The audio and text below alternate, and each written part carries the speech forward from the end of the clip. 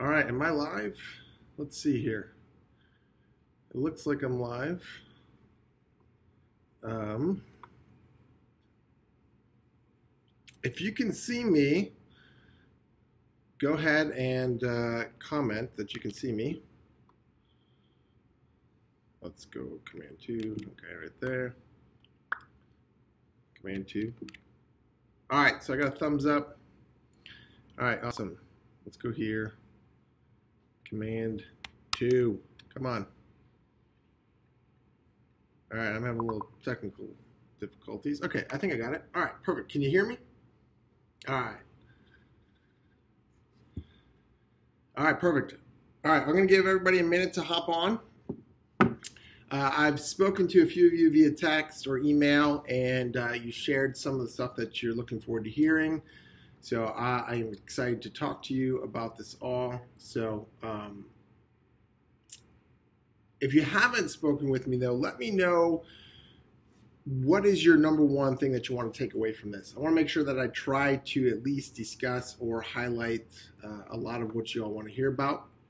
ADHD, autism, were probably the two most common ones, along with emotional regulation issues was probably the third. And so if there's something that y'all want to hear more about, or if I can emphasize, please let me know. I'm going to give everybody just a second to jump on. And let's see here. I'm just peeking on my phone. So am I live here? Let's see what this looks like. There we go. Okay. Okay. I got 7 people on. Awesome. Okay, let's get started. So unraveling neurodevelopmental disorders and behaviors. There's a lot that goes into this, okay? And you can see kind of on the bottom, there's just a plethora of diagnoses that go under this neurodevelopmental disorders / behaviors diagnosis. ADHD, sensory processing, OCD, dyslexia, autism. So there's a lot. It's commonly kind of referred to as alphabet soup. And so there is a lot of commonality among these diagnoses. And so there's a lot that we need to look at with these kiddos. So, all right, one more second. Hold on, I had one more person just text me asking me how to get in. So let's do this real quick. Send them. Did you all get an email from me? I sent out a couple emails with the link to the group. Did you get those?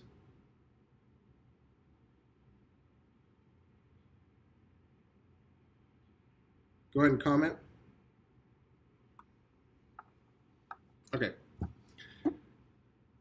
Hopefully they'll be able to get in. All right, let's go. Let's just start going. All right, so I'm Dr. Brian Osby, and when I got into chiropractic, I'll be honest, I was kind of a little bit afraid of working with kids, and so it was not my passion; it was my wife's passion. And so it wasn't until we had our son and I started working with a lot more kids that I really my passion started growing. And so my son was born almost 4 years ago now, and he had the cord wrapped around his neck. And it was about an hour for my wife to push, which in the grand scheme of things wasn't terribly long.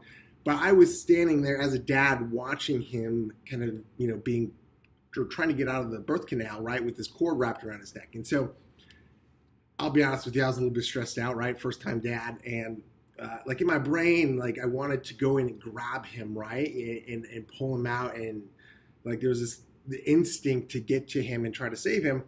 But that wasn't how this was going to work, right? I had to kind of sit there. And so, in my mind, as I'm watching this and I'm observing this, I'm like, oh no, what do I do?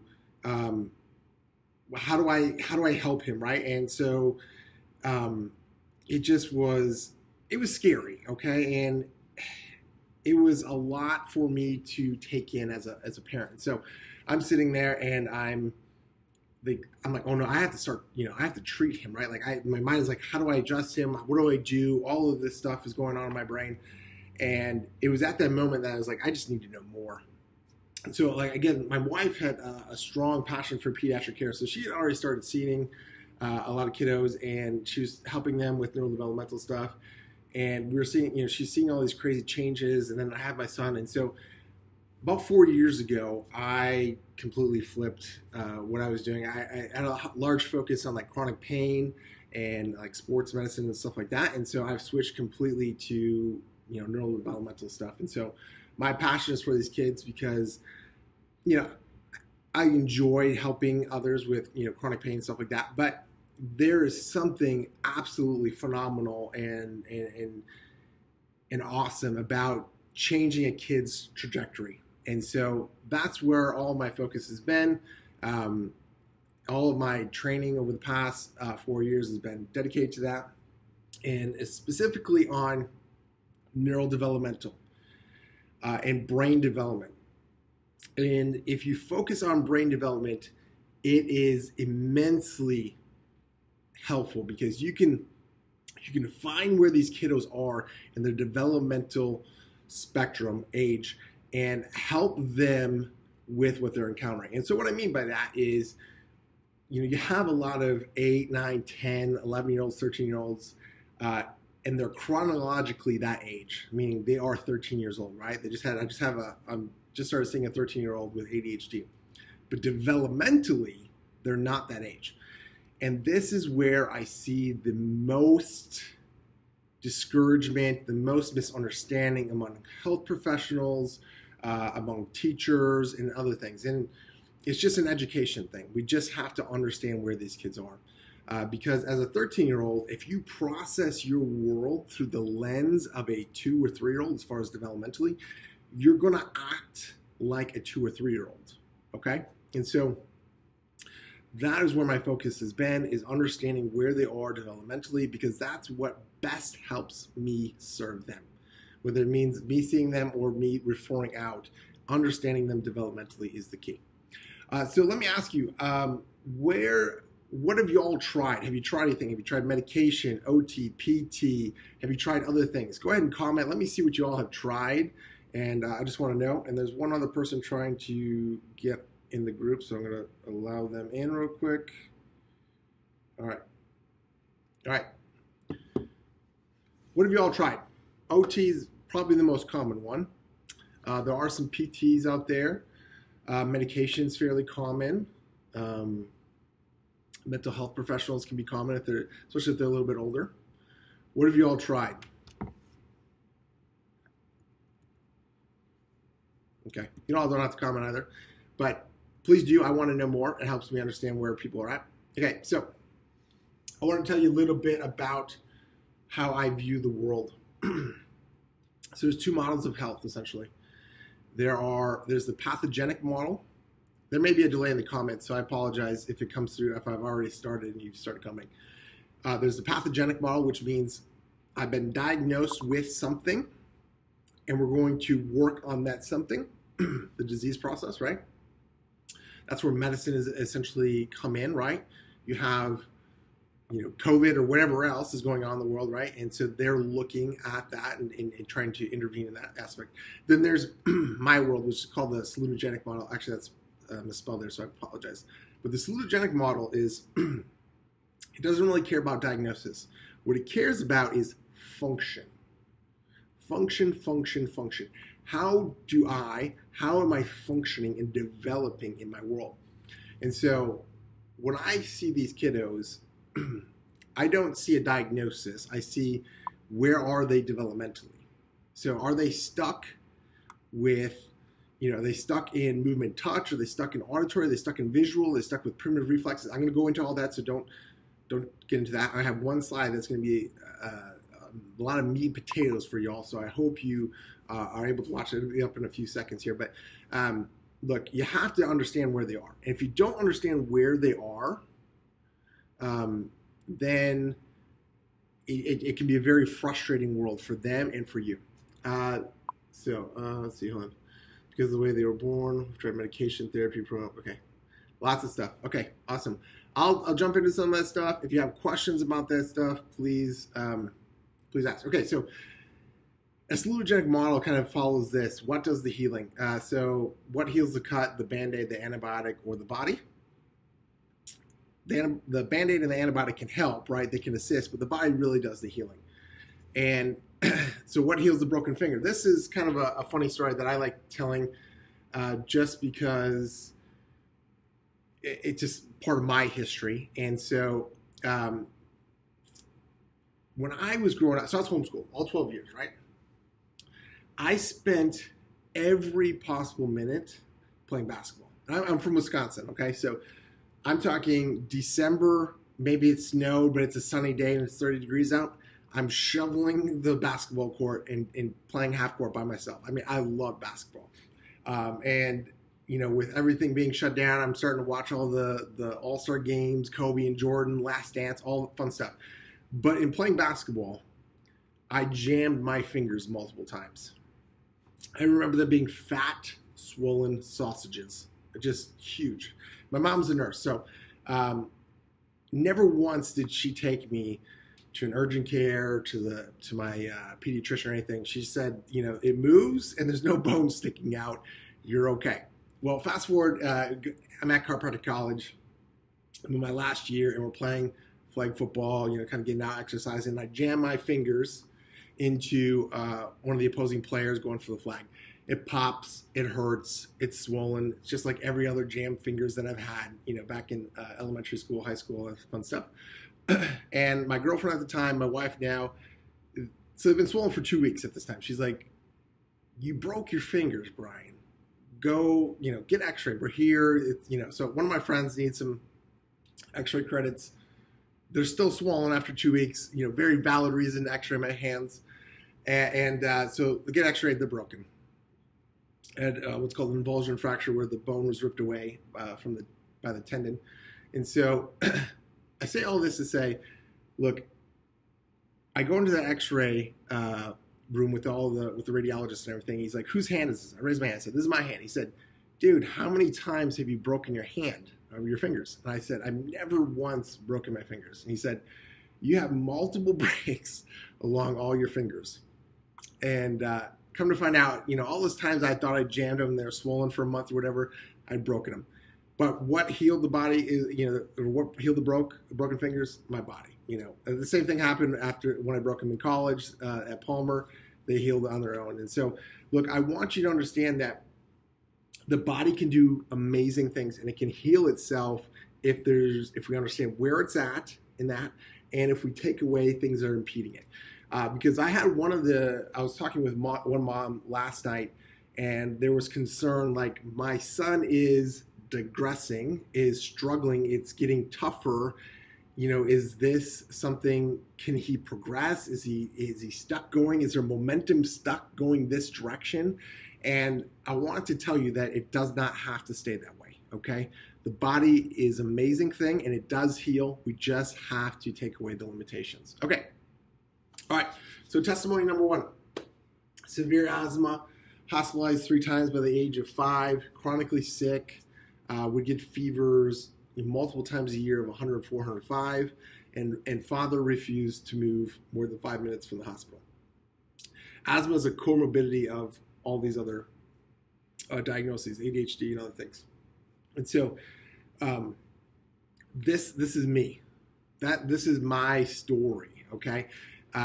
I remember being adjusted so it's been 30 years since I've had an asthma attack. It's been 30 years since I've spiked fevers of 104, 105. Not that I've never been sick again or anything like that, but I've never spiked to that level repeatedly throughout the years. I remember being adjusted at the age of 5, and a couple times, but I remember one specific adjustment, and after that, or a few other visits right after that, I never had another asthma attack again. I haven't used an inhaler in 30 years. You know, it was a night and day difference. Now, they told me that I grew out of it, right?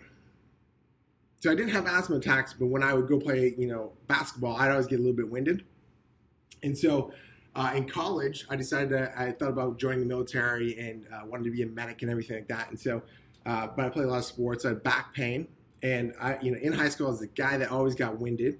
And sure enough, I was seeing a chiropractor for some of the aches and pains of sports. And, you know, it all went away. I mean, I ran a 5-minute, 15-second mile doing my military or ROTC training. And so, look, there's a phenomenal change. So, look, we're not stuck in this.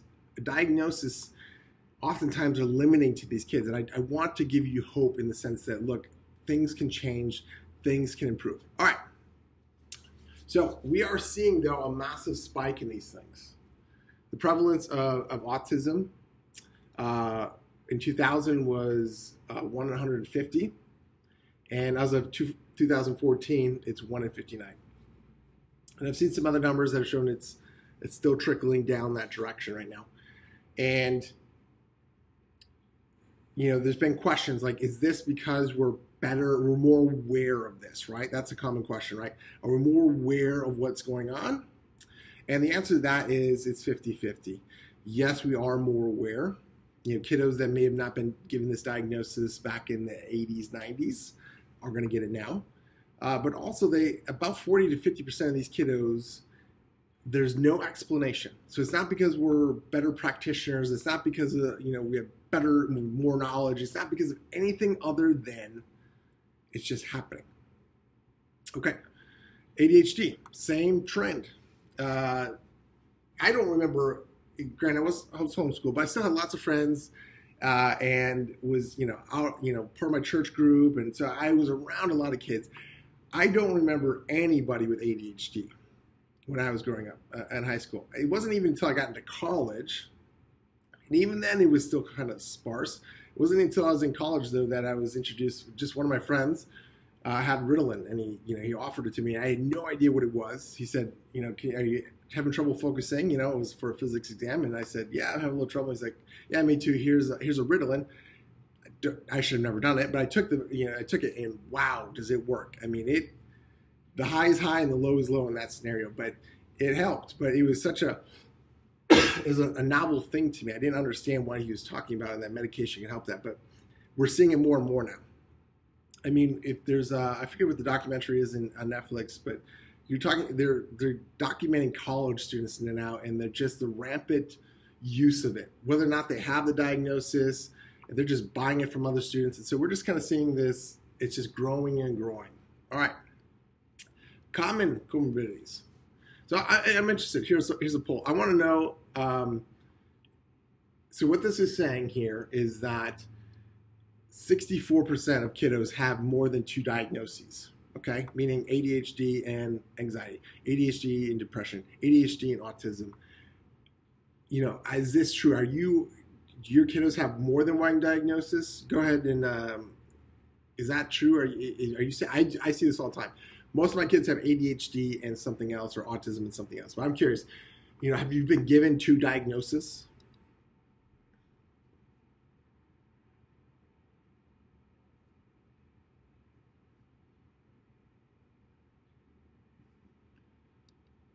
I know this is a slight delay. So I'm going to keep going though. So what this is telling you though, if 64% have common comorbidities, meaning that they have ADHD in something or autism in something, it's telling you that together these kiddos have the same, concerns, right? There's commonality among that. 4, okay. 3, yeah. So so we're seeing this. Okay, so look, the kids I'm seeing are typically not coming in with one issue. Not that it doesn't happen, but when there's one, it's typically more manageable than 2 or 3, right? And so you're getting kids with ADHD and anxiety, autism and sensory processing, ADHD and anxiety, and so we have this combo effect that is difficult for parents to understand, difficult for kids to understand themselves, and unfortunately teachers are struggling too. And so look, there's a lot of commonality here. That's the bright spot in here, is that there is commonality. So that means that there's common ground here. So if we can start attacking these commonalities, we can start addressing multiple diagnoses at the same time. Isn't that kind of cool? All right, so this is Tourette syndrome. This is just another slide. This is from 2011, 2012. 65,000 kids, and it's just showing Tourette syndrome and other neurobehavioral disorders, depression, anxiety, asthma's on there. But the point of this slide, again, is just to reaffirm that these diagnoses have a lot in common. A lot. And that's why you get a lot of common repetition like autism and ADHD, or ADHD and anxiety. They have a commonality. They're all rooted in brain development. And so if we look at brain development, we can peel away the onion and understand these kiddos better. Reading disorders and specific learning disorders. Again, this is just highlighting that with the diagnosis of a reading disorder, commonality with ADHD, depression, anxiety, again, just tying this all together that, look, there's a commonality here. All right, I'm going to give you a second to comment, but have you all heard of the canary in the coal mine? And if you have, what does it mean? There are some people text messaging me, so I'm just trying to make sure that everybody gets in.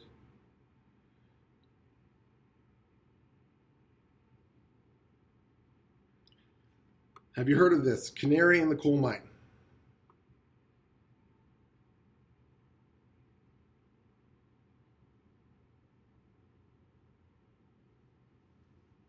I know there's a little bit of delay.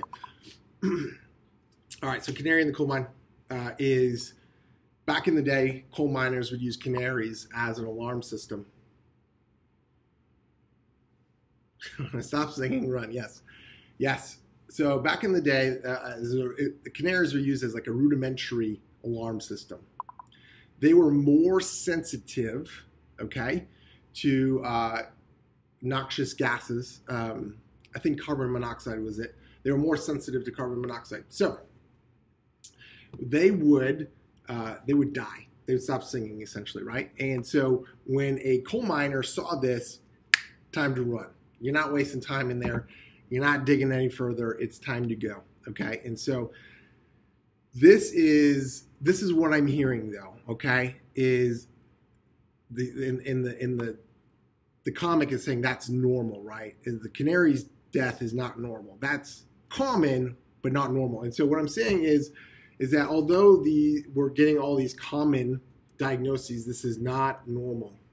And so we need to be aware of this, because I commonly hear this is normal, that they'll grow out of this, that this is acceptable, this is okay, look, don't worry about this. And I'm saying, parents, you're seeing the canary and you're being told it's okay, no worries, all this stuff. And I'm letting you know, look, intuition is a vital thing. Listen to your gut. And so it is so important that you listen to your gut. Basically, that's what I want to say with that. Okay, all right.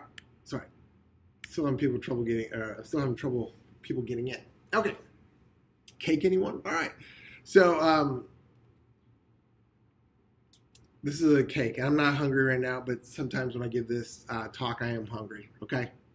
So this is a beautiful, delicious cake, and let's say I'm going to make this cake, okay? But the way I'm going to make this is I'm going to take whole eggs. I'm not going to crack them. I'm going to put them in there. I'm going to take the bake mix. I'm going to put it on top of that. And then I'm going to take the strawberries, kind of smash them up, and then drizzle the chocolate over it and put it on broil for 500 degrees, okay? Do you want to eat this cake? What have I missed in this whole scenario? I'm not going to wait for you to comment.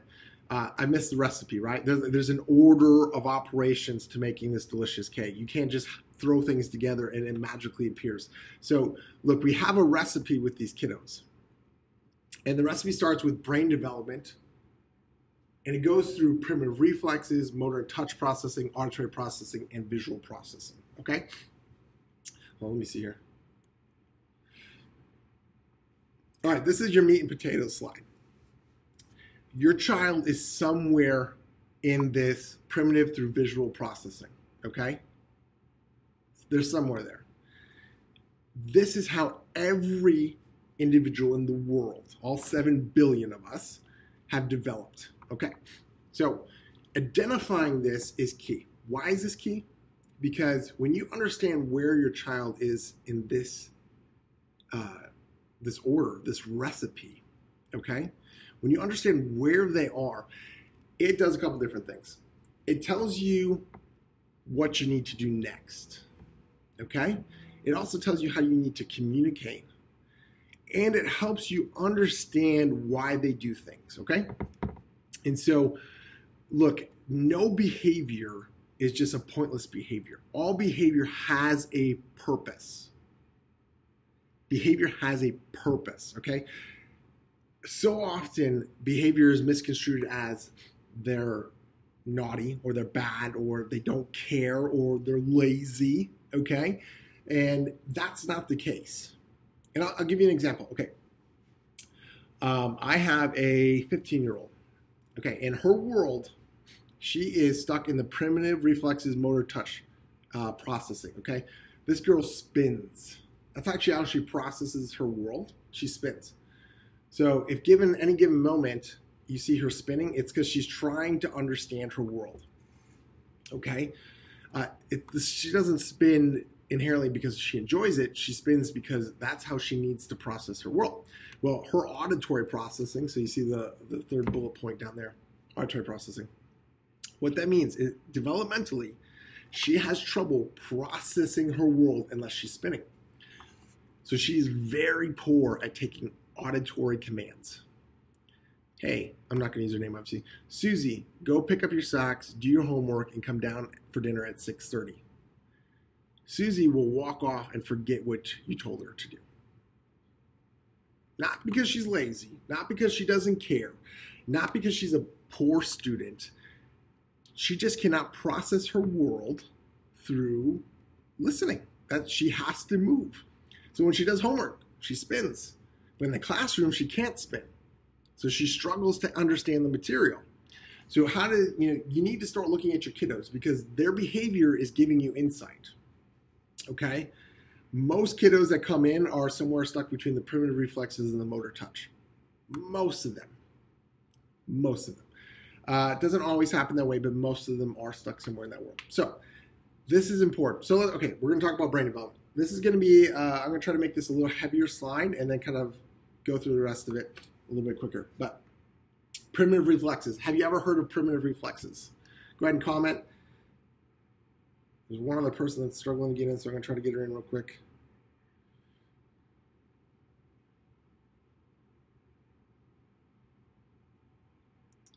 Primitive reflexes. Have you ever looked into them? Are you familiar with them? Okay. All right, you're familiar with them. What do you know about them? Have you been tested for them? Or has your kiddo been tested for them? What's going on?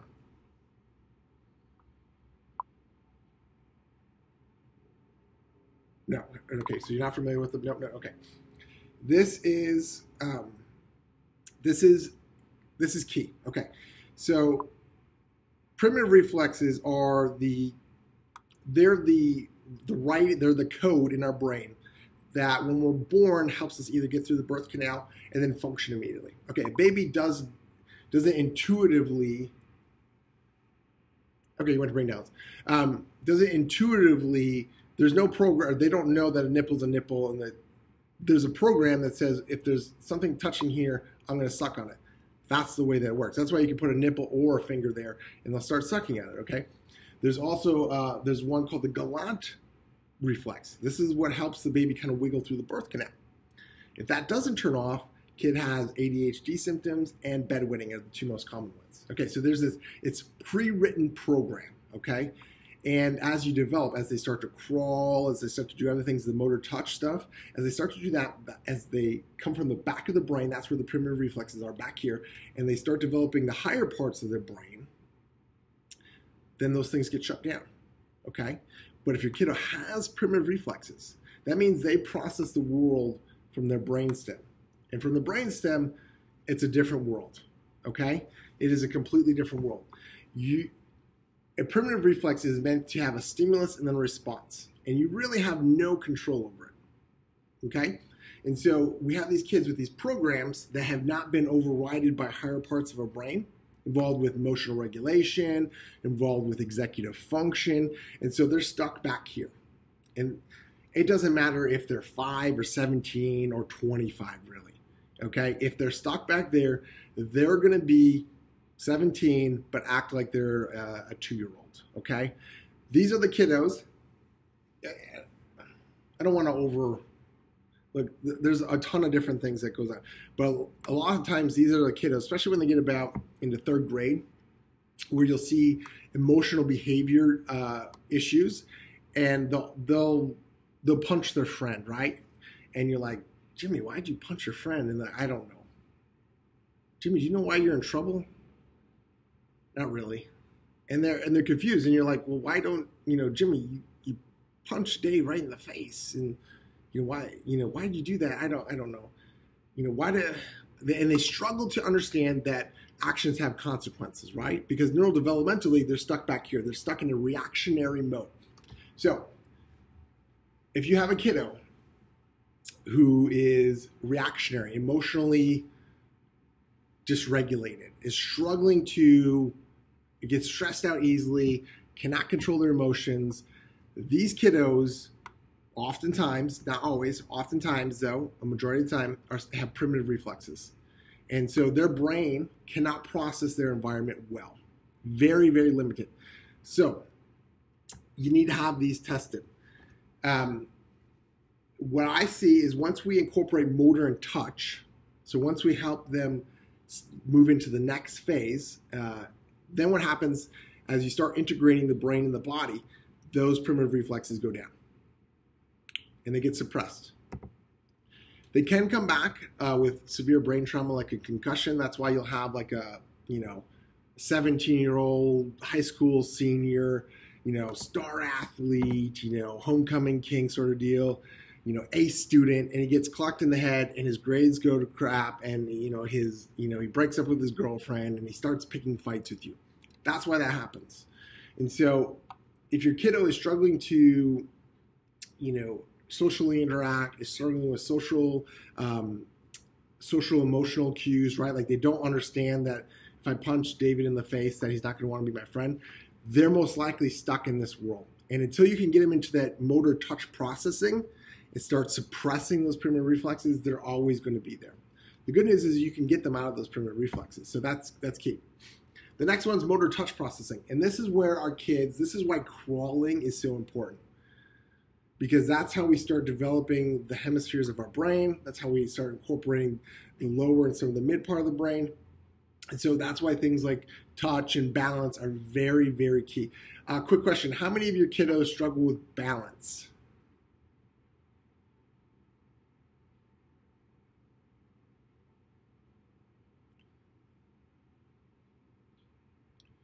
Groups.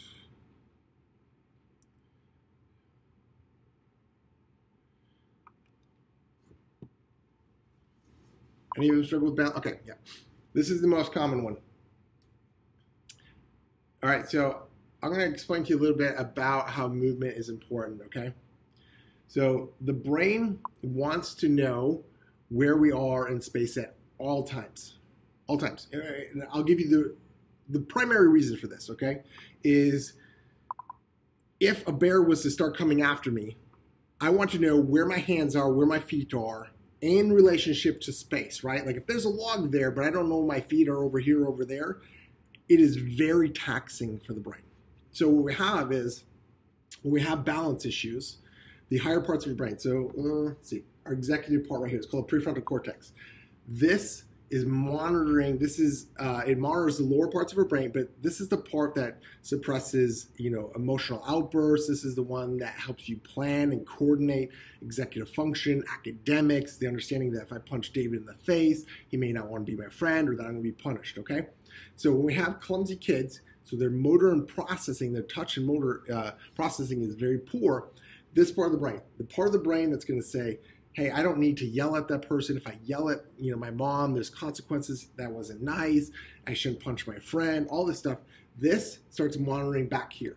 And this is the balance area called the cerebellum, which also has a strong correlation to language stuff, which is auditory processing, right? So look, if their motor and touch is not being processed and they don't have good balance, this part of the brain, the reasonable part of the brain, the one that can, plan out, look, I need to, I need to spend 45 minutes tonight studying for my history exam. I know I shouldn't push my sister down the stairs, all this stuff. It stops doing what it's supposed to do and starts monitoring this. Okay, so balance and touch is massive, massive. This is my world. This is where I come in as a chiropractor. Because if I can improve motor and touch processing, and I can improve balance, it suppresses the primitive reflexes, so we start seeing more emotional control. We start seeing better balance. The executive function starts kicking in. That also jumpstarts the auditory processing, so they're able to better understand their world a little bit better through verbally. And then eventually, you cannot have good visual processing if you have poor balance. It's just done. If your camera, my camera's on a desk here, but if it was on an unstable surface, right, and I'm shaking like this, how would you process your world? Okay, so I would venture to say that 90% of kids with ADHD have a visual processing issue. Eyes aren't coordinated. Their world is not stable, and therefore they cannot focus on anything. It's very common in sensory processing as well. Again, I'd say it's about 90%, at least of the kiddos I see. Autism is the same way, okay?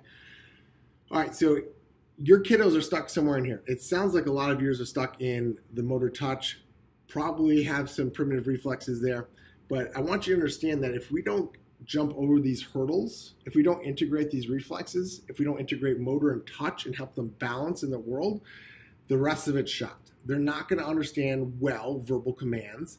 They're also going to struggle to get the fine nuances of communication verbally, meaning they may not pick up on sarcasm as well, right? So you may be, maybe you're playing with them, you're joking with them, and you tease them a little bit, right? And your tone is in jest, right? You just have a little bit of fun with them and you're loving up on them, right? But they're hurt. Part of it is because they may not be able to process the tones well, and therefore they're struggling. And then visual processing. I cannot highlight this enough. This is key. Every kid who has balance issues has a visual processing issue. Visual processing leads to all sorts of stuff. One, if you can't visually process what's going across what you're reading, what's going through your screen, all of that stuff, you can't visually interpret or process facial expressions, right? Like, you don't know if this is a smile or, am I gritting my teeth at you because I'm mad? So these things are key. Now, I want you to kind of think about your kiddo right now. A lot of you talked about balance. Okay, so there's probably a lot there. But I want you to think about how they process their world. And so, do they process auditory commands well? If I tell Jimmy to go, pick up socks, do homework, or do whatever, do they follow through? Start thinking about this stuff, because if you understand this will help your communication, okay? Because especially what I see commonly with ADHD, sensory processing, autism, these kids are easily overwhelmed visually and auditory, okay? And so one of the things that you can help them, or one of the ways you can help them, is by predicting the future, okay? So this goes back to motor and touch. When the brain has a good idea of where you are in space, it can predict how things are going to move through the environment, which is very important for your safety, but also over time helps us predict our actions and so forth and so on. It allows us to foresee the future. Kind of crazy, right? So if your child is stuck in motor, touch, and processing, and they struggle to understand the future, it happens, it's all the time. Look, one of the easiest things you can do, especially during high stress moments, holidays, transitions in school, right, going to school or ending school, starting summer, when there's going to be a massive flip in their schedule, in the routine, and how they function, you need to help them understand, predict. Some of our kiddos are so stuck in primitive reflexes and motor touch, you need to help them process their entire day. Meaning that you can help your kids out a lot by just going either that morning or the night before and writing out. It doesn't have to be like 7:30 this, but in the morning we're going to eat breakfast, then we're going to get dressed, and we're going to brush our teeth, and you're going to help them understand what is going on and what's happening. This is one of the easiest ways to help your kids, because if they don't understand the future, they're naturally going to be anxious. Okay? Were some of us anxious when we didn't know like what's going to happen to your business? Could I catch COVID? Am I going to, what? All that uncertainty led parents to be anxious, right? So imagine living your entire day in that COVID scenario, right? Where you don't know what's coming up the next day, where you don't understand like school's ending now, and so there's a new transition. Why are my friends not? Excuse me, allergy cough. Why are my friends not around anymore? So look, I want you to start thinking about ways that you can help your kiddos understand. Big events are huge, okay? Holidays are huge. We're going to grandma's house. We were there last year for Christmas. Do you remember this house? You can show them a picture grandma, picture the house. Do you remember this all? And to you and I, it may sound kind of, like, why would they need to see that? They were there last year. But in their brains, they don't have that predictive ability. They don't understand that, December 24th, we go to grandma's every year and we open presents or whatever you do, right? So that is key. Making sure that your kiddos, suppress some of that anxiety for them by helping them understand their day and the big events that are coming up. Let me know, did that help at all, or is that not helpful?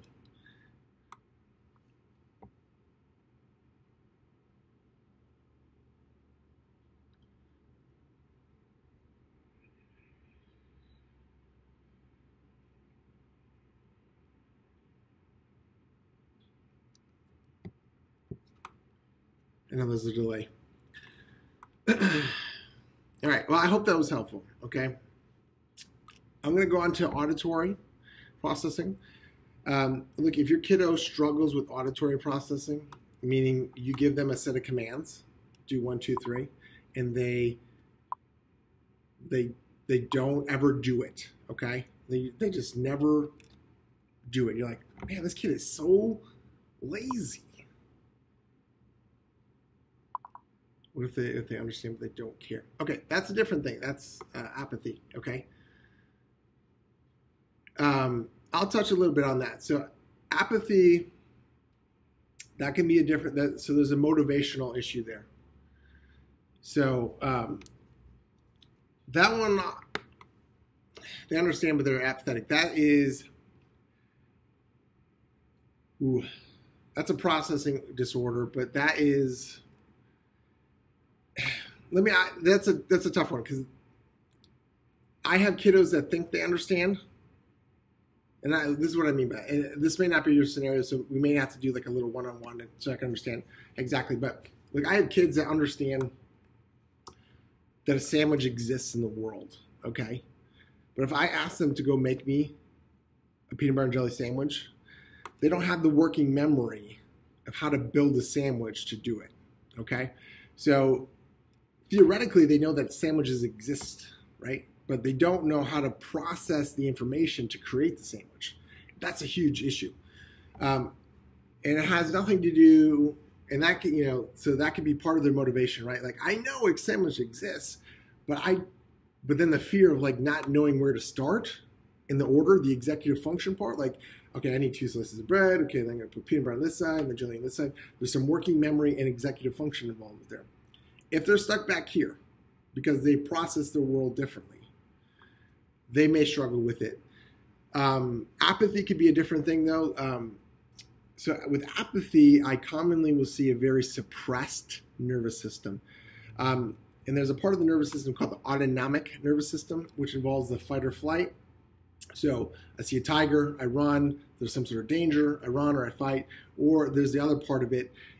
That's the parasympathetic or the rest and relaxation.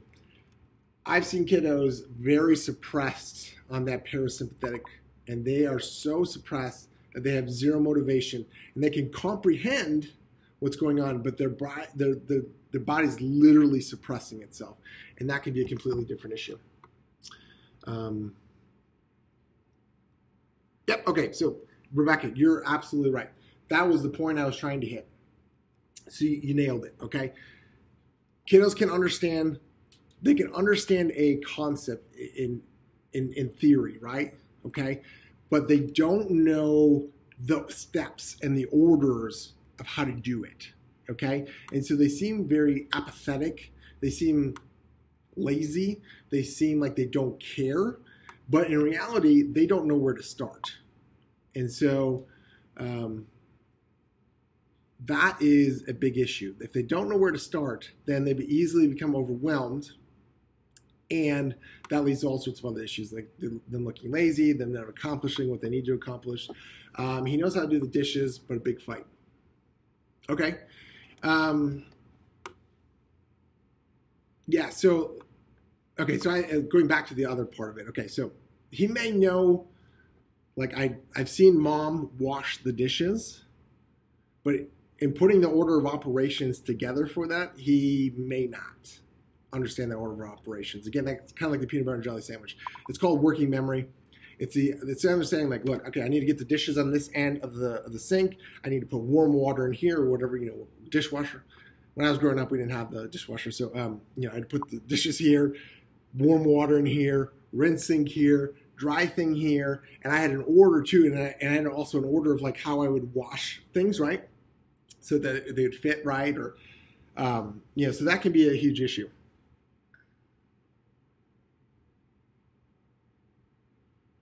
Checklists are big.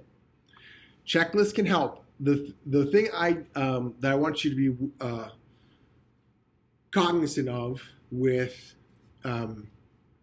checklists is if you give them too much, some children can't work their way through it, and so you may need to just give them one at a time. Like you may have to have the checklist, like, look, Jimmy, this is what we're accomplishing today, okay? So they can see the big picture, and then give them one piece at a time. So, maybe like a rip net, like rip away, like, Jimmy, go clean up your toys or something or whatever.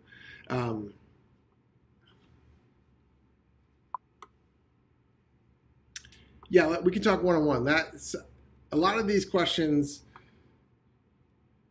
can have very complex answers, and I may not know part of the backstory, so that will help me understand them. So, yes, lists are very helpful. So, look, if you want a one-on-one, I will give that offer at the end, but some of these are very complex, so I'm not going to be able to answer in a very broad topic or broad way that can help a lot of people at one time. So, very specific questions, or like if you want to dive deeper, like that doesn't fit, that mold doesn't fit my kiddo, happy to do that with you. It just, I'm trying to help as many people as possible.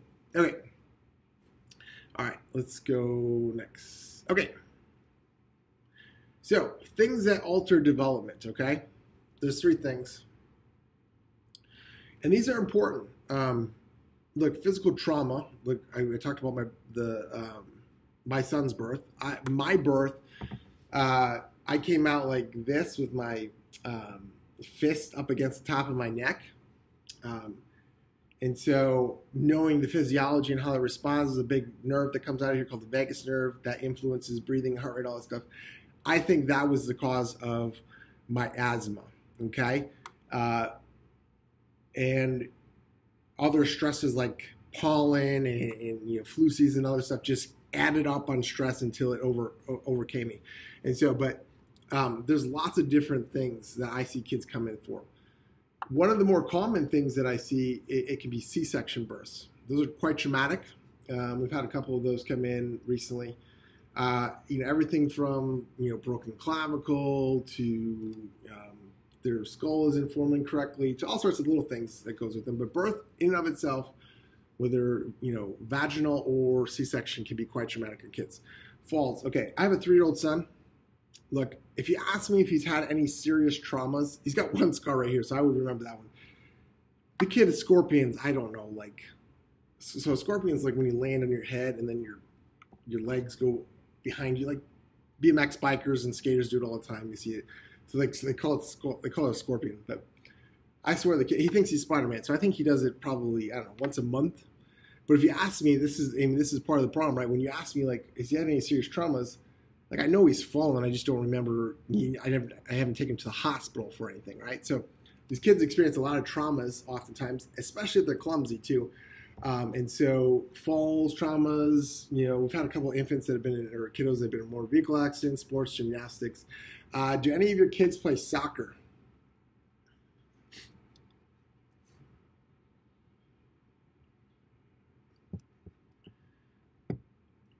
So soccer in females in adolescence is the number one reason for concussions. I didn't know that until recently. I would have thought it was football, but female soccer players, I think elementary through high school, is the number one cause of concussions.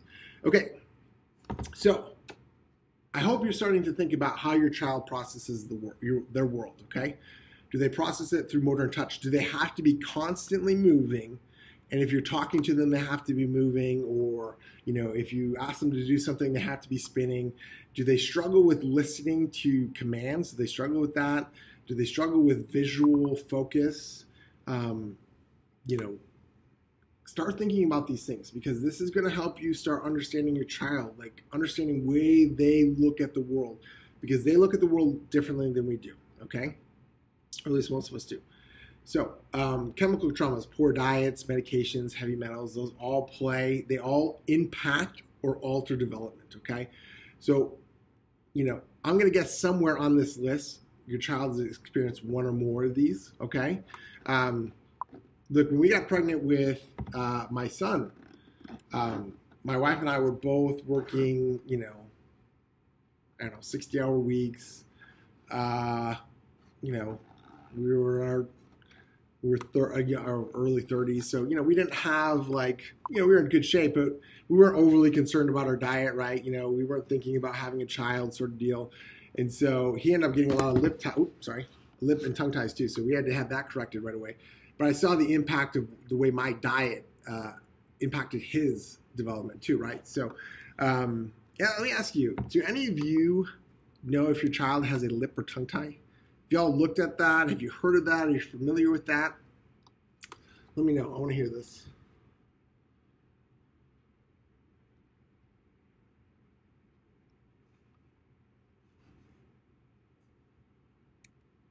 I'm going to proceed forward, but mine is both. Okay. So,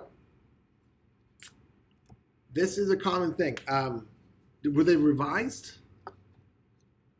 Were they revised?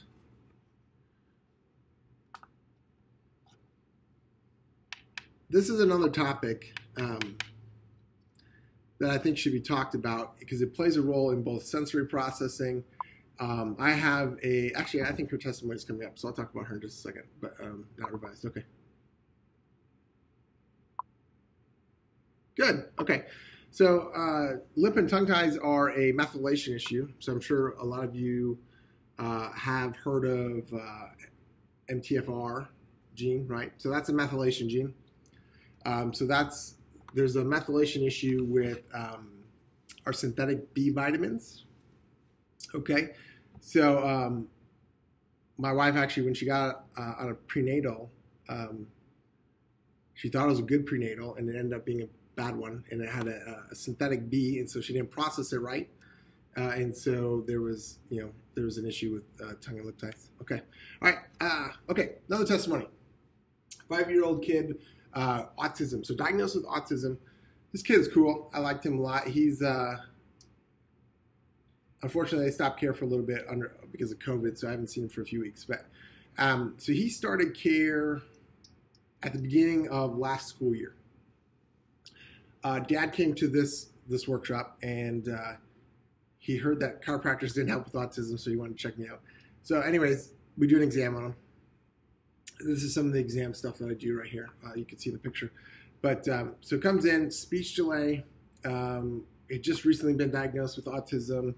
Dad's like, they didn't tell me a whole lot. They just said he's on the spectrum, and he's got delayed speech, and he didn't play well with some of the other kids that were there in his preschool, and so he gets this diagnosis. So anyways, we do an exam and start working on him.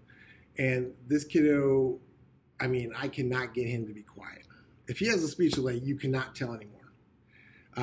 He just is a chatty Cathy. Oh my gosh, the kid just talk. He tells me everything, right? Like he has he does have some autistic tendencies, right? Like he is, but he very intelligent when it comes to like astronomy and stuff. And so like he knows all this stuff, and so he's just telling me all this stuff and just keeps talking. So if he had a speech delay, After he started care, it went away because this kid is just can't get him to be quiet. Delayed reader too, so he was behind when they did the STAR testing. He was behind in that and math. So they did that initial testing, and then they came in December. Or they were being seen in December or November, whenever they retook the test.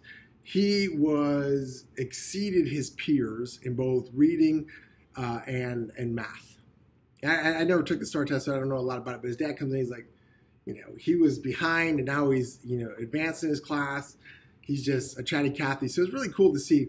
And I want to point this out because, look, kids are given a diagnosis, and a lot of times they're pigeonholed into this diagnosis. And that breaks my heart. These kiddos are not their diagnosis, right? The diagnosis is just symptoms of what we're seeing going on developmentally. And so, again, I don't remember the name of the mom I was talking to, who was talking about, her son kind of digressing and struggling a lot.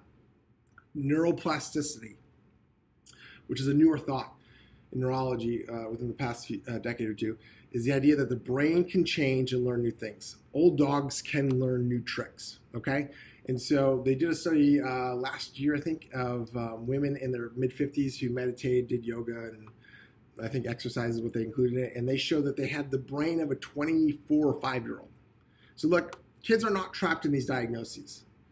They're just names for symptoms that we're seeing. And so, look, there are things that you can do to help them process their world better, to function better, and, to just live to their fullest potential. So that is one of the things I want to just knock out of the park here. The diagnosis is not your kiddo. We need to understand where your kiddo is at, help the teachers understand where they're at, and best serve them, but they are not their diagnosis. Yep, it's a behavior. But again, behaviors are telling you something. They're telling you that the behavior is telling you where they are in the processing, their ability to process their world. And so one of the big things that I have for my kiddos with like auditory and visual processing issues, which is most kids again, but what I'll tell the parents is, hey, look, when you're going to a party, for instance, I had he's a 7-year-old autistic kiddo, real severe autism though, and he could not handle family events. Like he was just glued to his dad's neck the entire, there's too much auditory and visual processing, okay? Now through care, he was able to play. I went to his 7th birthday, and the kid was, he's running around with all his friends and family. You would have not known that he had that. But for parents who are walking into a stressful scenario for the kiddos, where a lot of noise, family, visual stimulus, Christmas, Halloween, all that sort of stuff, you need to give them. I do this for that 13-year-old ADHD kid that I'm seeing now. I gave her a game plan for events like this. Okay, so when they're going into like a high stressful scenario where there's going to be a lot of noise and sound, and it's going to be becoming overwhelming to them neurologically, I told her she needs to have a game plan. The mom's on with this too, so they're doing it. But there's a game plan for her to step away. So she brings a book with her, and she steps away for about 15 minutes, and she decreases the demand on her nervous system. And it helps her function in those environments. So again, she just started care, so we're still pushing through some of that stuff. Okay. So from a developmental standpoint, you need to start identifying these things, okay? Primitive reflexes, heart rate variability. So that's measuring the autonomic nervous system. So that measures, are they stuck in the fight or flight mode, or are they stuck in that very parasympathetic, apathetic, sometimes state? And this system needs to be balanced. So when you get up in the morning, we have kind of a sympathetic drive, cortisol gets into our blood, we kind of get moving and going and get motivated, okay? And then as the day shifts, we kind of have a back and forth of this, okay? So the system is kind of meant to be back and forth, okay? And so when it gets stuck in one realm, our kids cannot adapt to stress. And so we need to identify that. I am looking to actually do a big study, hopefully in the next year with the chiropractic college on heart rate variability and kiddos with ADHD. So I'm excited about that. Thermography is just another way of looking at the autonomic nervous system. EMG, static EMG. What that does is it measures the muscle activity. Okay, so why does that matter? That matters in posture but it also matters as far as background processing. Okay, so if you're stuck in a motor touch world and you have to process all this muscle tension all the time, it is stealing focus, attention, emotional regulation, executive function from up here to put it down here. So that is key. If you go back to this, so this is that ADHD kiddo, the upper right one with all the red, black, and yellow and blue there, that's an EMG. So it's telling me how active is his muscles. So how much background noise does he have to process his world? Posture, brain-body connection. So what that is I do some of the exams that officers do, right, when they're testing for intoxication, you know, like finger to the nose sort of deal. 99 out of 100 kids cannot do this well repeatedly. You have them close their eyes and they're over here. Brain-body connection is shot. Once you take away the visual, which again, okay, so visual is a high sensory world. So they're visually accepting all this information and it's helping them kind of navigate this stuff. So they're compensating visually.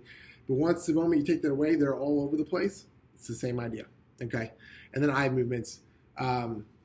That little 13-year-old sister is coming in for emotional dysregulation. And when I have her watch my finger and her eyes should come in together like this, the left eye does not. So that means anything that's close to her face, she cannot process because her eyes are getting her brain's interpreting two different visual stimuli. Very fatiguing on the brain because you're constantly having to navigate and negotiate what's actually happening in your world. And she's a very touch-oriented one too. So sister's auditory, 13-year-old's auditory, the other sister is movement and touch. This girl is always moving. Okay, all right, so we're gonna go into a little bit of science here. Look, early motor signs and ADHD, okay? So quick question again, I know balance is an issue. Did your kids crawl on time? Did they struggle to crawl? Okay. When you look at this, you can kind of see in this right-hand corner over here, you know, learning disabilities, anxiety, depression, low self-esteem, visual spatial, so they don't understand where they are in the world of things, inhibitory control of emotions. So look, motor movement is the foundation for you to process auditory and visual world. Okay. And so if your kids have poor balance, look, that's where you got to start. Okay. Same idea. So of the total sample, 88% exhibited some or definite differences in sensory processing and integration. Early in everything. Okay. Okay. Yeah, you and I definitely need to talk. Okay. But, you know, those difficulties impact social participation. They impact hearing, body awareness. You can kind of see it. Sorry, I wish I could highlight it. I don't have my little marker. I can't find it. It affects body awareness, balance, motion, planning, and ideation. So look, these kiddos, when they do not have processing abilities, motor and touch, their world starts to become very limited in what they can process. And so this is very important to identify and then start helping. All right, this is how the brain works. I'll make short of this slide right here. Look, it's brain environment. That's how we process the world. You get input in, output out. It's not quite that simple because we get input in, then the brain processes it. And if you look down on the ADHD brain, the brain is not coordinated in the communication. So it comes up, we don't have a coordinated, coordination in the processing of it. And then what happens? The output is poor. And so that's why we struggle with focus. That's why we struggle with emotional dysregulation. That's why we struggle with all of this stuff. There's an incoherency in the brain. Low self-esteem, yeah. That happens for two different reasons. One, there's a physiological reason why I see it often. That can do with the HRV and the EMG. But also there's the social impact of not feeling like you fit in. Okay, and so again, I want you to start looking at the behaviors of your kids, understanding that this behavior is not purposeless. It does not have, it has a purpose. There's a reason why they do this. And in doing so, you can help them identify different things too. You can understand them better, which can help you communicate better. Because a lot of times these kiddos will not understand why they're being punished. They won't understand why there's difficulty with friends and so forth and so on. So this can really help, and helps you as a parent identify with them. Okay? You have a low self-esteem. Okay. This is the idea again. So in the spine is central. So everything comes center out, right? So actually the brain develops like this. Back to front, bottom to top, right to left, middle up. Okay, so it does like a flower sort of deal. Okay, but the spine is the center. So the center of the kind of the system as far as nerves and movement touch. And so when the spine is not moving well because of muscle tone, different stressors, posture, that is impacting input to the brain. It's called proprioception, and it's the body's awareness and ability to identify where they are in space. And so that impacts that coordination in this picture right here with the ADHD. If your brain is not functioning in the higher parts, but it's functioning down here, monitoring all this stuff, it's stealing away from how the brain should work in harmony. And so we need to coordinate the spine with the brain, or the body and the brain, and that will help dramatically. All right, I'm going to skip through this. All right, so this was a study that was done on chiropractic care and the autonomic nervous system. So this is key too. I took out this slide, but HRV, autonomic nervous system, this system is autonomic. So it means it's in your brain stem. It regulates heart rate, blood pressure, breathing, oxygen, all this stuff. So it has a massive impact on our function. These kids, because of their inability to predict the future, because of their struggle with demands of visual and auditory, oftentimes get pushed into that fight or flight mode because they're constantly anxious about not understanding what's going on, not being able to predict. And so once you can do that, help your kiddo process the world just a little bit better, you can help start bringing this down. And when you start doing that, they're going to start having better control of their emotion and how they process their world. But chiropractic care has been shown to impact that. All right.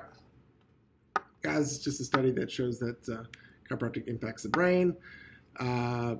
This is a study that shows 4 kids with ADHD and some of the improvements. Is a pretty cool study. Okay, this is a big one. Okay, this is not a chiropractic study, so this has nothing to do with it. So difference in brain processing and proprioception. Okay, proprioception again is there's a bunch of sensors in my joints, and they tell my brain I'm over here. Okay, so if this is not good information, and I go to touch my nose and I end up over here, that's poor proprioception, poor body awareness. All right, so these people had proprioception issues, okay, with reoccurrent non-specific low back pain, meaning they didn't have a specific reason, okay? They just had back pain. There's no disc herniation or no fractures or anything like that, okay?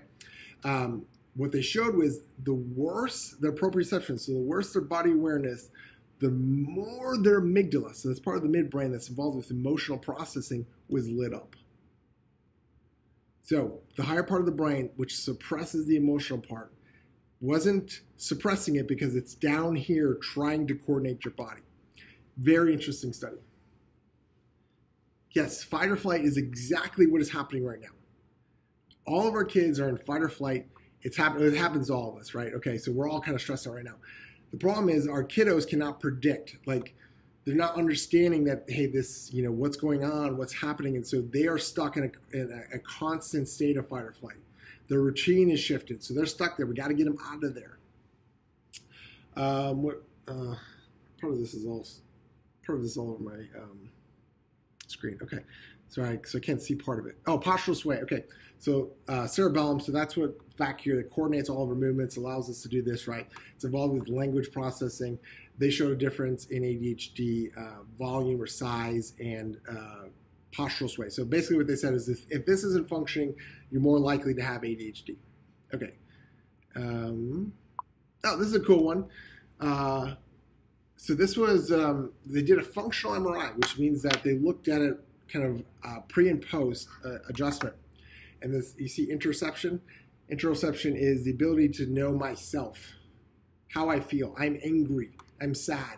And what they found is that all these little areas of the brain that interpret external, internal environments and navigate that, they started lighting up. So what they were saying is that the parts of the brain that understood me, like I'm me, that's Timmy, and I'm angry at Timmy. So it helped them start regulating and identifying their emotional states. Yeah, so the cerebellum, so this area back here that's involved with this, there's some vulnerability to drug addiction. That's why I understand there are points. I'm not anti-medication, so please don't misinterpret that. I'm anti not needed medication, and there are some instances where medication is needed. Okay, but look, there's a tie to this being altered, the cerebellum being altered, and ADHD. So there's the tie, and then there's a connection between this being altered and drug addiction. And one of my passions is I want as few kids on drugs as possible, because I think that the drugs that they're putting on are gateways to a drug abuse, not intentionally. I think these kids are great kids, just they're being put on all these stimulants, it's altering their brain, and it's hitting parts of the brain that are already susceptible to drug addiction. And so I think it's just kind of just an unfortunate scenario that we're seeing. Okay. Yep, it's part of the drug addiction sort of deal. Okay, I'm going to skip this. Another cool study conducted in Auckland, New Zealand, has shown that a period of chiropractic care, even in older adults, was able to improve these people's brain's ability to sense where their foot was and to help them process visual and sound information at the same time, faster and more accurately, and to be able to take a faster step if they wanted to. All this research shows us that your spinal function is very important for your ability to learn new movements, and that chiropractic adjustments can help improve learning new movements. Okay, so the reason I wanted to take that away, look, they did it on older individuals. And so, look, old dogs can learn new tricks, meaning kiddos have the ability to learn new things, okay? We're not stuck. That old idea that we're stuck in our brainstem is not, or in our brain, that we can't grow or change, that neuroplasticity issue is not true. Neuroplasticity exists, and we need to take advantage of that, okay? All right, autonomic nervous system. So, look, the best way I describe this is we got kiddos with Corvette engines and bicycle brakes, okay? They cannot stop themselves from doing what they're doing, okay? And this is important to understand for their behavior. They're driven by this system. This is a survival system. This keeps us alive system. This does not like anything that's going to endanger us. So people confronting us, danger. If you're stuck in fight or flight mode, okay, I'm stuck in fight mode, and you come at me trying to discipline me, I'm going to possibly perceive that as antagonistic. Ooh, I'm in fight mode, and you're coming at me. Let's fight. Attitude issues, right there. Their brain is stuck in the fight mode. It's not a bad kid. It's a kid whose brain is stuck and is not able to adapt. And so when the parent comes at them, when the teacher comes at them, not that the intention of the teacher or the parent is to be, to fight, right? Okay? What I'm saying is their brain perceives that as a threat. And their brain is going to keep them alive over anything. So what are they going to do? They're going to combat that threat or run. So you'll see two things. You'll see kids, typically there's three things they technically do, but there's two common responses. One, they get combative, attitude issues. Don't tell me what to do, all of this stuff. Secondly, they pull in. So you get the very, very submissive kiddo, and they look good in certain areas of life. So they may be really good in school, like the teacher's like, they're so compliant, and then you get them home and they're like, "Bruh." And so what happened was they were able to suppress that autonomic nervous system just long enough until, boom, you got home and then they explode. So you will see this. They do one thing. They fight or they pull in typically. Those are the two most common ones. Some kids freeze. That's kind of the pulling in, but that's the other part of that system. But that's what's going on with your kids. So attitude issues, combative issues. I don't want to do this. You're a jerk, mom. That is a brain who's in defense mode, who's ready to fight, who's trying to survive. All right. HRV. So this is a study by a friend of mine who did an HRV, which is measuring the autonomic nervous system. She found an increase of 50 to 300% over a year, which is pretty cool. All right, so it improved it over a year. What if they do both? Okay, so what that means is their system is flipping back and forth in real extremes, right? Or they have enough integration of the system. So what you'll get is kids that are partially into systems, right? So they're partially, it's not an all or nothing sometimes. So they have some ability for executive function, or they haven't had enough stress for that autonomic nervous system to be kind of like chronically stuck on. And so, but you can get both. Yeah, absolutely. It's a little less typical, but it does happen. But typically, that's kind of what I was talking about. Like at school, or they'll pick a parent that they're combative with more than the other one. They'll withdraw from one parent and combat the other one. Some of that has to do with just prior experience and where they're at. But it can happen. That's just a fight or flight response. That is, I'm trying to survive response, and they're trying to determine what's the best form of survival, right? Like a possum plays dead, okay? Or does a possum fight? That's the scenario that the brain is kind of trying to navigate, okay? Is it better to fight mom and dad, or is it better just to shut up? I mean, it can depend upon the kiddos. Some kids are old enough, maybe they've had a little bit more development, and so they may be a little bit more picky with some of their fights. They can kind of navigate a little bit better, but in the end, they're still stuck in that fight or flight mode. Another study on autonomic nervous system improvement with chiropractic care. This is a cool one. Actually, this is a study that showed neck pain, which a lot of people don't know this, but like 15 to 20% of kids with neurodevelopmental disorders have chronic pain. Isn't that crazy? But what they showed is the adjustment increased blood volume to the brain. So one of the things that when you see part of that one study, that functional MRI with those parts of the brain that are involved with understanding self lit up, you're seeing more blood flow to the brain. Okay, kicked out of 3 preschool. Okay, yeah, this is one of this this little girl started care like 3 years ago. Single mom, got kicked out of preschool. So her mom's like, I'll do anything, sort of deal. And the last preschool she got kicked out of, she pushed the kid off a jungle gym and broke his clavicle. Really sweet girl. Okay, I mean, really sweet. Plays with my kids all the time.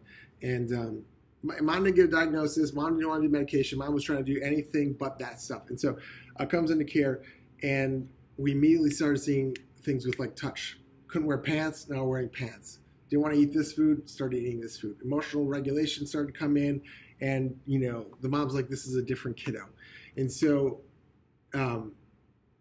this is important to understand. The reason that she pushed the kid off the jungle gym is because her visual and auditory processing was overwhelmed. She went into fight or flight mode, and so she pushed the kid off for survival. Okay? Threat, push.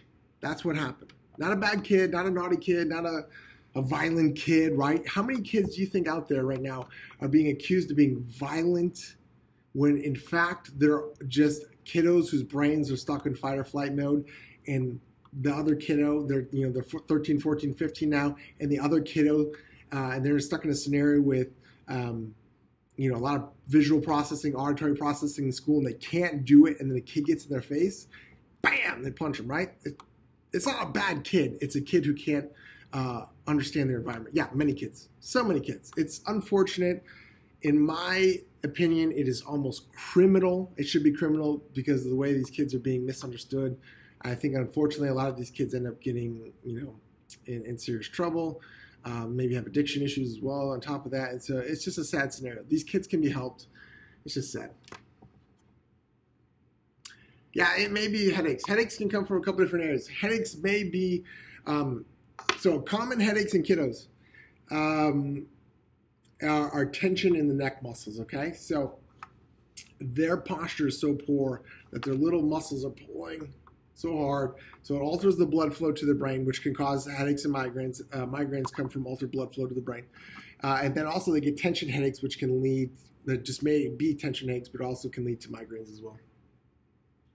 Oh my gosh, kicked out of kingdom.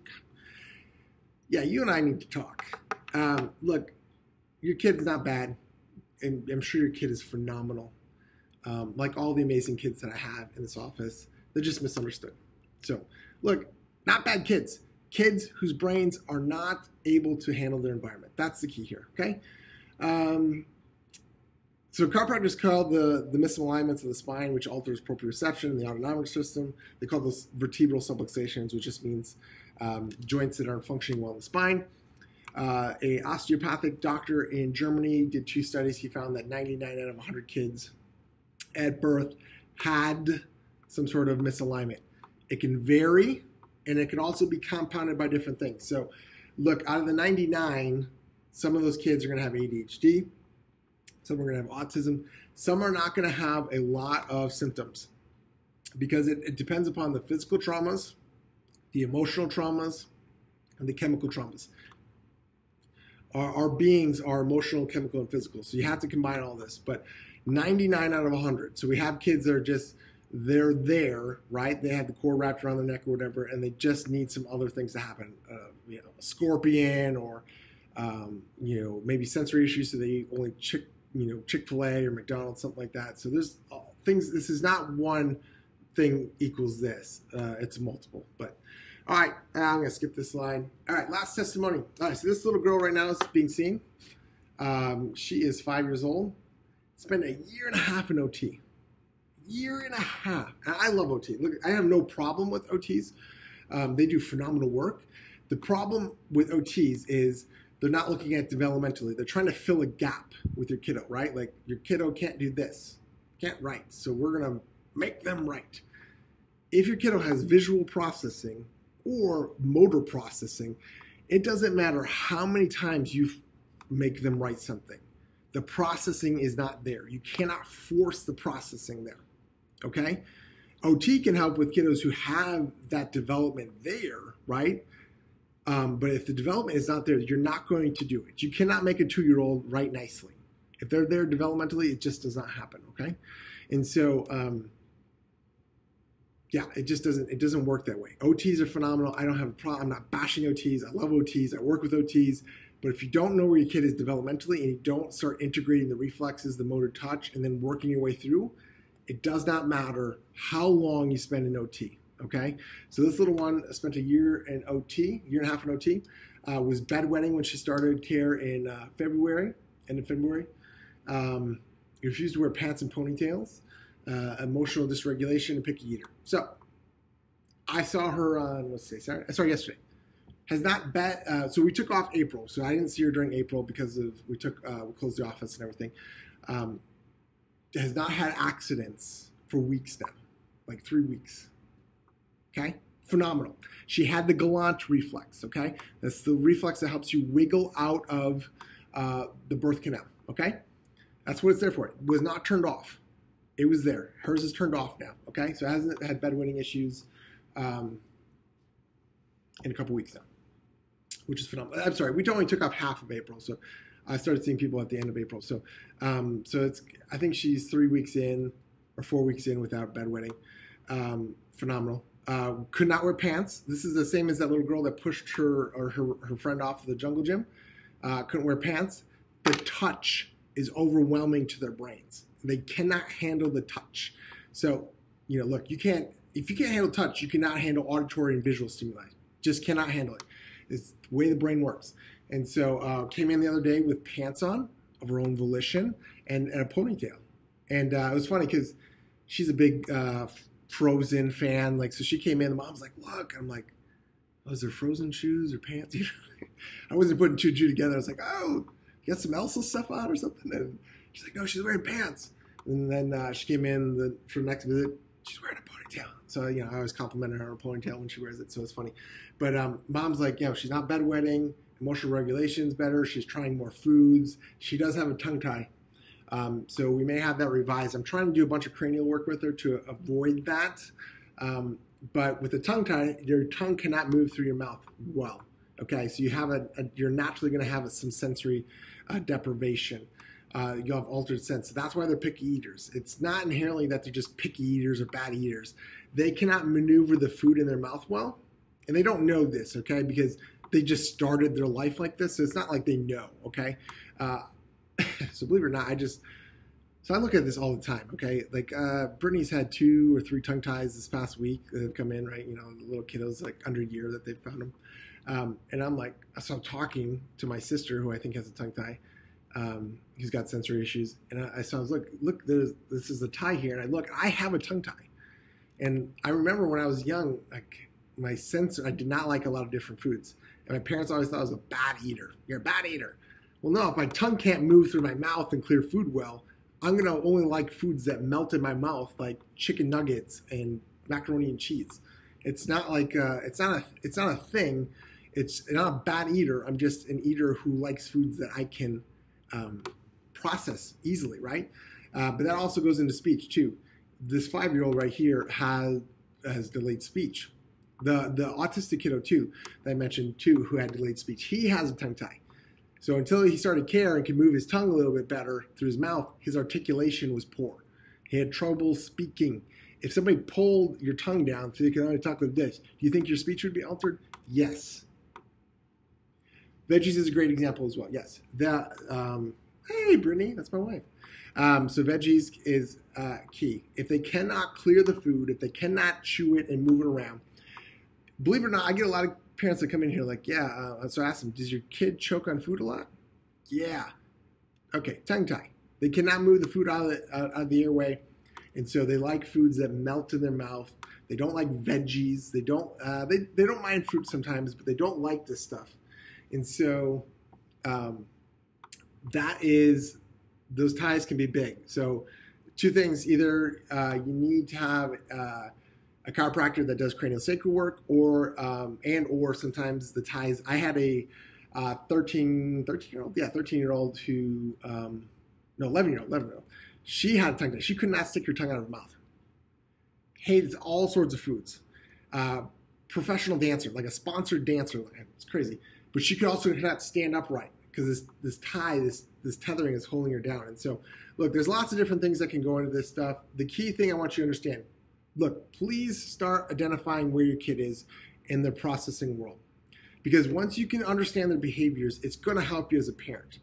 You're going to understand that, look, they did not punch Jimmy because there's some bad, naughty kid that, or their attitude isn't inherently, they're not bad kids with bad attitudes. They just can't process the world. And then when you come ask them to do something and their world is essentially shut down, they're going to go into fight or flight mode. Okay? And so the moment you can start understanding that, it's going to help you understand your kiddos a little bit better. And ideally, you can start navigating their processing world better. Okay? Giving them time to pull in, like the 13-year-old with ADHD or her sister. I tell the mom, the 2 opposite kids. I tell Mom, the 10-year-old needs to go shoot hoops, okay? She needs to move because that's where she's stuck developmentally. The 13-year-old with ADHD needs to go in a corner and spend 15 minutes reading. And so, look, you got to understand this stuff. And once you understand this, you can understand your child. And you can make the correct decisions for helping these children. Because this is what I get. I get a lot of parents who have tried dietary stuff, OT, PT, and I'm the last resort. And no one's talking about the development. Talk development, understand development, and then you can go A, B, C, D. None of my kids change their diet right away. And I'll tell you why. If you're stuck in fight or flight mode, you do not digest food well. You do not process food well. Dietary changes are going to have a minimal impact until you calm the system. Because what happens with a system that's on fight or flight is the intestinal tract actually opens up and food starts getting into areas that it shouldn't, and you see a lot of food allergies, stomach issues, all sorts of stuff, okay? And so you have to start with calming the brain down, integrating the primitive reflexes, the motor touch, the auditory, and the visual, calming that autonomic nervous system. Boom, you'll see dramatic changes. All right. I guess that's all kids are great. Okay. All right, this is the opportunity I'm going to offer to you. I'm going to once we get off, one mom is going to win a free 1-hour massage for participating on the live. I really appreciate you. So I'm going to go through and randomly pick a name, and one of you is going to win a free 1-hour massage. So thank you for showing up. Thank you for listening. Thank you for asking questions and participating. I really appreciate it. So I will make that announcement in just a few minutes. I need to run home here in a minute because we need to go to a parade birthday wave, so I need to run in just a second. But hey, my offer to you, and this is today. If you message me or raise your hand or say me, whatever, however you want to do it, get a hold of me somehow, okay? You can text me at 972-387-4700. If you text me, I will do the full exam on your kiddo. Normally 197, I'll do it for 97. And I'll tell you where they are, how they're processing the world. I'll give you a plan of care, everything, okay? So if you want to understand your child better from a physiological standpoint, just text me at 972-387-4700, and I'll do that for you. I'm also happy if you text me today, I will also offer a free teleconference consult too. Okay, so you have two options there. And so just let me know what you want to do. But I am here to help you as parents and to best serve you and your kids and to help you understand your kids and help them function the best way possible. So look, my passion is serving you and your families and helping your kiddos and getting away and moving away from these stereotypical diagnoses and helping your kids function better. That is what I love doing. That's what we focus on in this practice. We're very family oriented. My kids are here most days. It's a little crazy sometimes, when things start opening up more. Our kids I haven't been in the office a lot recently, but they will be in again more. It's a lot of fun. A lot of times the kids are playing tag in here and having a good time and participating. I have little pictures from all my kids or a lot of the kids up on the ceiling. Look, I'm here for you. I want to help. And so just let me know how I can do that. So text me if that's what you're interested in. For a student, what do you mean for a student? And then also I will announce the winner of that free massage. So thank you for being on. I'm sorry that I had to keep checking my phone. I know there was difficulties for some getting in. So I will make the announcement around 2 o'clock for the winner. But make sure you get a hold of me. I'm here to help you.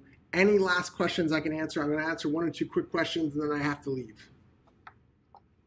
But again, you are welcome to text me and get a free teleconference video call. Any last questions? I told you a lot.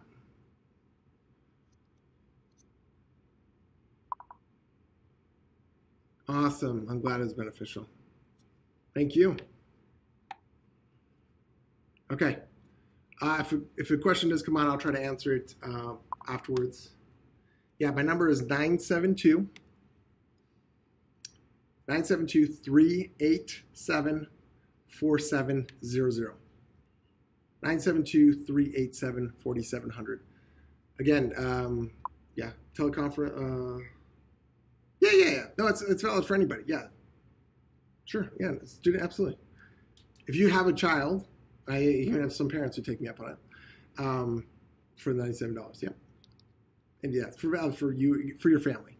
So some parents bring in. I do if you have 2 kids and you want them both to get exams, it's the same price. So it's $97. So I have some parents, like the one with the 13 and 10-year-old, started the 13-year-old, and then a few weeks later had her 10-year-old examined, and then I did that for, I don't charge for the second one if it's scheduled within a couple weeks.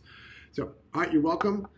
I'm here to help, so please let me know. If you have questions, you can text me too. Look, don't be afraid to text me. Sometimes there's questions that are more private that you want to text message. You can text me those questions too. So I'm here to help. This is about you and your family. So if I can be of service in any way, please let me know. Okay? Thank you so much. If I see another question come up, I will do my best to answer that. And I'll put it 972-387-4700. Unfortunately, I can't comment in this application that I use. Yeah, so 972-387-4700.